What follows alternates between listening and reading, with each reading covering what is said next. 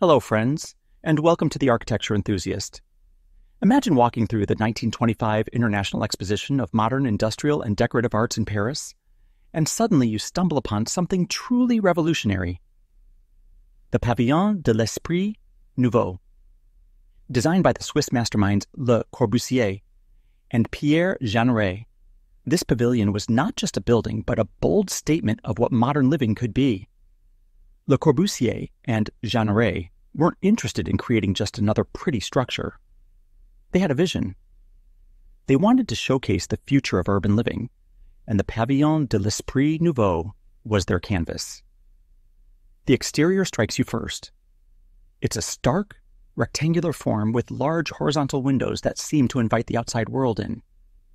There are no frills, no unnecessary decorations, just clean, industrial materials that speak to functionality and modernity. Step inside, and the magic continues. The interior is all about space and adaptability. Imagine living in a place where your furniture isn't just static. It's modular. You can move it around, reconfigure it as your needs change. LeCorbusier and Jeanerette designed the furniture themselves, ensuring it fit perfectly within their vision. Neutral tones dominate the walls, creating a calm backdrop that allows the vibrant artwork and carefully chosen furnishings to pop.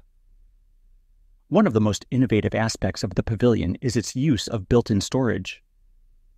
Forget about clutter. Everything has its place, seamlessly integrated into the design. It's a practical solution that makes the space feel larger and more efficient. And speaking of space, don't miss the rooftop garden. Yes, in the middle of an urban setting, there's a private oasis of green, reflecting Le Corbusier's belief that nature should be an integral part of city living. Le Corbusier himself described the Pavillon de l'Esprit Nouveau as a laboratory of the future. It was a place to experiment, to push the boundaries of what living spaces could be. This wasn't just about architecture, it was about improving life through thoughtful design. This pavilion was a game changer. It influenced countless architects and designers, pushing them to think differently about space, light, and functionality. It wasn't just about creating beautiful buildings. It was about creating environments that adapt to and enhance the way we live. Even today, the Pavillon de l'Esprit Nouveau stands as a testament to the visionary ideas of Le Corbusier and Pierre Jeanneret.